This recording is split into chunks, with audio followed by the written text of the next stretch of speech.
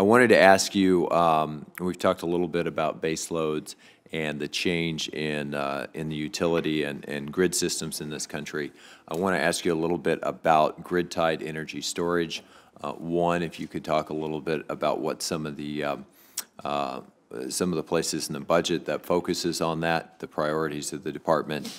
And two, if I wanted to ask you more of a policy question of what you see as the greatest impediments to more widespread and sooner deployment of some of those technologies, if you see that just as a cost curve issue, or if there are some particular regulatory, rate-making, or other policy issues that we can address that would move adoption along at a faster rate.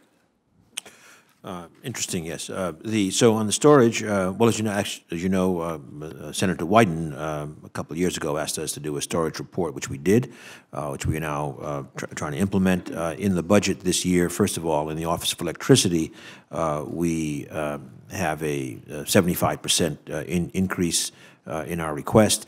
It's not a huge number; it's $21 million, but very important, both for technology but also for system integration. How would you actually integrate it into the system? We also, of course, not for stationary applications so much, but in the ERE budget, there's about $100 million for battery development there. And there, of course, again, cost reduction has been very, very dramatic.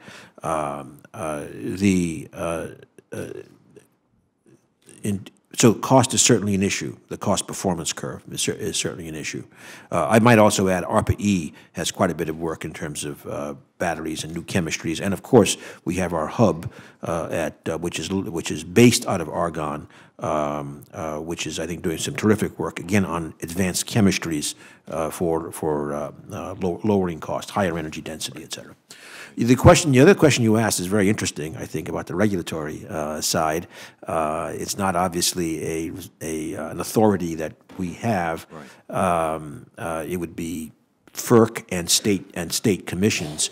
But I think there's a theme about storage and other aspects in which we still don't have regulatory structures that value auxiliary services, if you like, right, to the grid. Conservation, and that's storage. Capacity markets, et cetera. Storage is certainly one of them. So I think regulatory design going forward is going to be very, very important, and that would be something between FERC and the states.